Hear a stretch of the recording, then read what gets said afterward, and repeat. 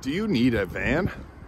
Well, I'm going to be doing a review of the U-Haul compact van here. So this thing, the Arizona plates, it's got a lot of space on the inside there. So we took a couch and a chair and we were able to fit this in there perfectly. So yeah, there's a lot of space in the back there. And just for an idea how big it is and for reference, this is the van itself, 1995 in town.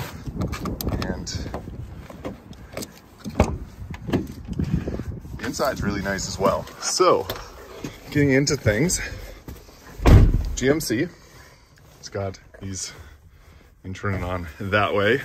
And there's quite a bit of space in it. So as you can see there,